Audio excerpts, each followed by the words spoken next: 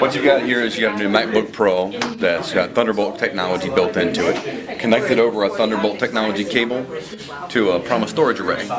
Also connected downstream to a DisplayPort display, so a high-resolution display. What you see is native Thunderbolt technology between the MacBook Pro and the Promise product, and then compatibility mode, DisplayPort being driven out to the display itself. Now to get things started, just to give you a sense of what bandwidth Thunderbolt can actually provide to the consumers, we're going to copy a file that's actually sitting out here on the array and just duplicate that file. And in doing so, you'll see the traffic speed back and forth between over the link itself.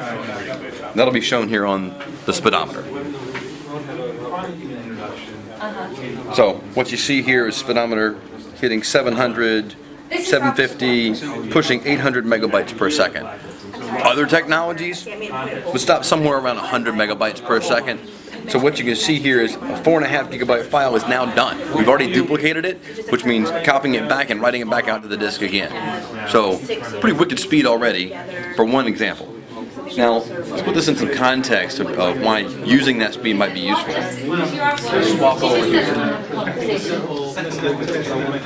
going to pull up a Final Cut Pro project file where we're actually going to be stitching together 4 different video files, if you will.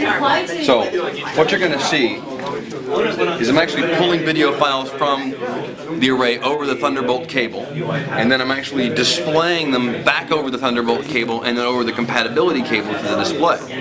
Now, remember, Thunderbolt provides 10 gigabits per second, dual channel, both directions at the exact same time, and you're seeing that in action here. Now this is a single 1080p stream. Now I'm adding a second 1080p stream to it.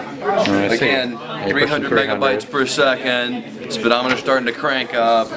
Add a third one, hit it with a fourth one, and I'm pulling 600, 625 megabytes per second off the array over the Thunderbolt cable, and then streaming that full video of all 4 stitched together out over the exact same cable all the way down to the monitor.